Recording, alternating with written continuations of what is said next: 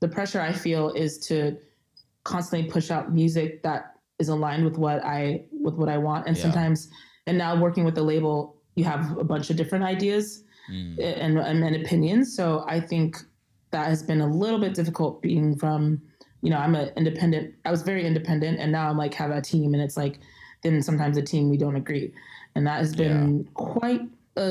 It's been challenging, but how does that work? Is there the buck stops with you, where you're like, no, this is happening whether you like it or not, or is it like not that situation where like if they don't like something, you like it, but you're at stalemate? Yeah, kind of. Or it's a constant like. So if I like something, they don't like it, then I typically it's just something that I have to can for a second, and then sometimes I'll bring it back up again like a few months later because I was like, you know, I always give a reason why I'm bringing it up. Yeah, and I would try to relate it to business. Yeah. And I would try to relate it to something they can understand as to why like it would work in the space and what they're trying to push. You know what I mean? And I think also too, they had to stop looking at me as a feature artist, even though they signed me as just an artist, because like I think it's just too easy because that's just like what has been happening. And so I think that they didn't understand that I had a very clear idea about what I wanted to do, like super clear, you know, and I think like they're just like, oh, I guess you can. I don't know what they're thinking. I'm assuming right now. I have no idea. But I just made it clear that I'm very much here to do my artist project in, you know, the way that I envision it. Totally. And it's working out. I think it's working out, and I think we are finding a like nice, like collaborative effort rather than, you know, it's just this weird disjointed back thing, and forth. Yeah, I guess there's teething problems always, right? And I think it's also taking egos out, and it's a tough one with A&Rs. I've never really come because I've never worked in the major.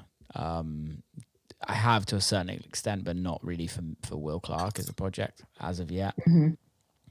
And it is the one thing that scares me. But for me, it's also like it excites me at the same time, because I'm like, these people could come up with amazing ideas. However, I've heard so many horror stories of artists that just like you said, just music gets canned. And I think music gets canned all the time by us anyway. So it's like, fine, we can can our own music, but I think there comes a point where it's like, you know what, this record could be a hit and you could be wrong. Yeah.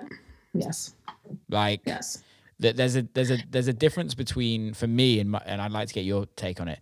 There's a difference between the artist canning the record because they don't feel comfortable about releasing it because it doesn't necessarily suit who they are, or it doesn't look right for them, or sounds different to what they want to be playing for the next 10 years if it is a hit. And there's a difference, but there's the other side of it where an A&R cans it because they just don't like it. And I think there comes a point where I think artists really need to fight for it, because if they love a piece of music, like, it's not like it's not like nowadays where it costs extra money to release music. It's fucking free to release music unless there's a marketing budget or anything like that behind it. But like, in the grand scheme of things, these majors make so much money that us dance music people that are signed to majors make fuck all anyway for them. So it's like, it's true. They do one Beyonce record and they've made more money than sense. So it's like, I think it's like, you know what, just take the pun, and just, even if you're just like, even if the artist, even if you know as an A&R it's not going to do well, just let the artist put it out, for fuck's sake. Yeah, no, for real. That's funny that you talk about that. My thing is, sometimes I feel, and I don't know if this is my perception, I don't know if this is accurate, but I feel like it's pretty accurate. A&Rs, there's a disconnect because like you're always playing, you're seeing the culture all the time, and you know what's working in your sets, you know what you're watching other people's sets, and sometimes the A&Rs aren't doing that sort of field work. And so when there's a disagreement, which has happened, there's a disagreement about a track because, one, they don't like it, two, they don't know how it works, and like that drives me crazy because I'm like, yo, I have I have the proof from what I've been seeing, and how are you validating, how are you saying that this doesn't work? Yeah. So that's the part that actually gets my goat. And then that's something that where it becomes something where I have to negotiate or keep bringing something back up, because I'm like, yo, this is it, and this is it. And sometimes you just get so annoying that they're just like, fuck it, all right, let's put it out. You know what I mean? But a lot of artists don't have that, though. I will say they don't have the not the tenacity, but the negotiation skills, or just the belief, actually, because you look at these labels who are, you're in a partnership together. And I think that's what you have to remember. You're in a partnership, it's not like label here, you're here. It's literally you're here trying to make the best scenario for both of you.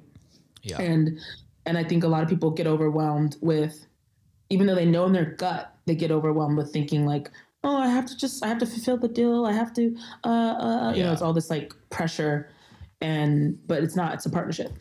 I agree with you. I think maybe this is my ego talking. And I'm happy for you to tell me differently, but I actually think the label needs us more than we need them. Because there's plenty of records that you've released yourself as feature artist or whatever, like, that have done very successful on an independent record label that doesn't need a major record label. There is a level of, yes, a major record label puts a bunch of money into us, which could help us, blah, blah, blah, but it's just a bank loan, really. Sure. It's just a bank loan. I think in your scenario, because you have so many successful records independently as you, like, I don't think you necessarily need a huge major label. You know what I mean? But my deal, I do like where I'm at with it, because it's forcing me to focus on me, if that makes sense. Yeah. I respect that. Like, I'm like, but I honestly, this isn't me just blowing smoke up your ass. I don't think you need a major to have a successful career for you. Thank you. I'm going to say thank you. I'm going to say thank you. Yeah, I hear what you're saying, though, because I think sometimes the focus is real. Like, and we need to focus on certain things, and sometimes it's very easy. Like, classic for me, it's like classic example. It's like you are like, okay, I'm going to release 12 records this year, and then you get asked to do 5 remixes, and they're all by people that you really want to remix, and you're like, oh, now I'm only releasing 6 records and 5 remixes, and then you're like, fuck.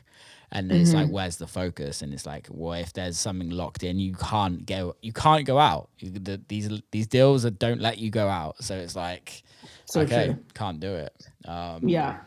So it's been good. I mean, that because of that. Yeah. And as far as like, would I prefer to be independent later on? Absolutely, yes. Yeah. Like, because I understand exactly what you said. If you can tour, you know what I mean? If you're in the culture enough, people will support you. There's ways to do it. I think that, could be just as elevating as having a record deal. But for now, this was the right decision.